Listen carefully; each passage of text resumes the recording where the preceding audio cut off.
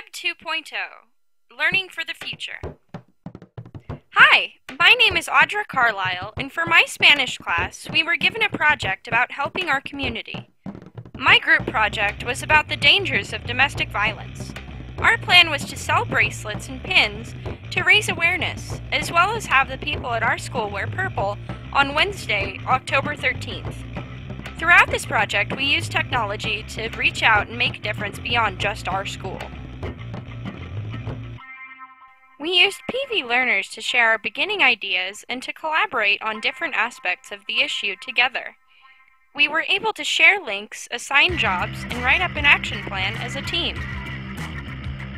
We decided to make a commercial with information on what we were doing to help raise awareness for people suffering from domestic abuse and what people could do to get help if they were victims themselves. We posted it on YouTube, as well as ran it on our school announcements. It notified people about wearing purple and where to buy bracelets and pins. This broadened our influence even further. It also occurred to me that putting an event on Facebook could help us even more. I posted the event and I invited all of my friends. The event grew and more than 100 people were marked as attending our event. I also linked our video on YouTube to the event, which brought even more attention to our cause. Our event was growing exponentially, all due to our use of technology. We put together a blog as well to tell our story about how this all began as just a school project and how it had blossomed into something much bigger. We received comments from some people as far away as San Francisco and southern Mexico who had pledged to wear purple to help our cause.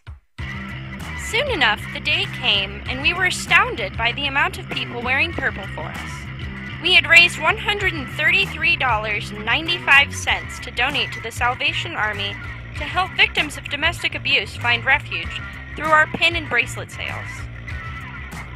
We never would have made as much of a difference in our school and our community if it wasn't for technology. What did you learn about Spanish as a result of this project? Well, I learned a lot about formal commands in Spanish and how to talk to people better. Okay. What did you learn about domestic violence as a result of this project? I learned that domestic violence is a terrible injustice in today's society, and I think that we should do more to stop it because it's a very important thing that happens a lot today.